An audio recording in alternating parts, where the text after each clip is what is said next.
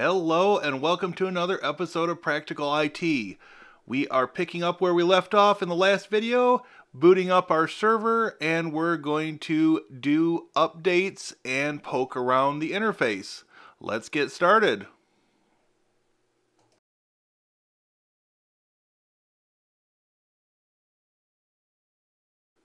When you first open the web interface, you may get a security warning, and that's just because you've got a self-signed certificate. Go ahead and continue through that, and we get to our login prompt. Username is root, and the password is what you entered during install.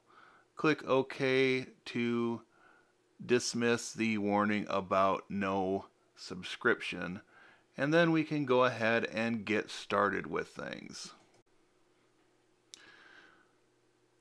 We're going to go on down to support, and it just verifies that we have no support subscription. Moving to options, we can see different things about our machine. And then going to our node and updates, we can refresh to make sure we have all the updates listed.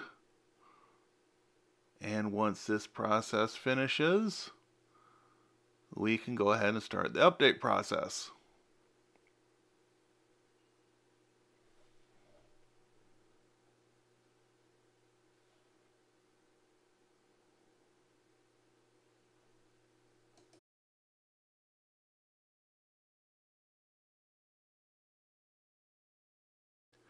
We're going to fly through the updates, and when we get done with this piece, we will be ready to start using our brand new Proxmox VE Server.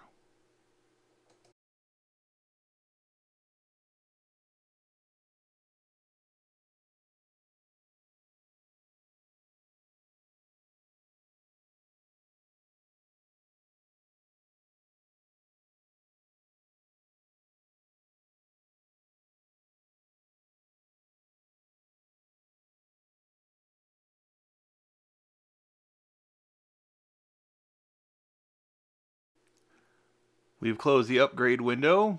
It warns about no valid subscription. We can refresh to make sure we've got all the updates installed. And once this reloads, it does in fact show that we have no remaining updates. We've returned to the command prompt of our Proxmox VE server, log in as root, and we're going to go ahead and shut the machine down. And that, my viewers, will bring us to the end of another Practical IT video. If you like the video, please like and subscribe, and leave comments down below, and be sure to stay tuned for future episodes in the Proxmox series. Thanks for watching. Have a great day.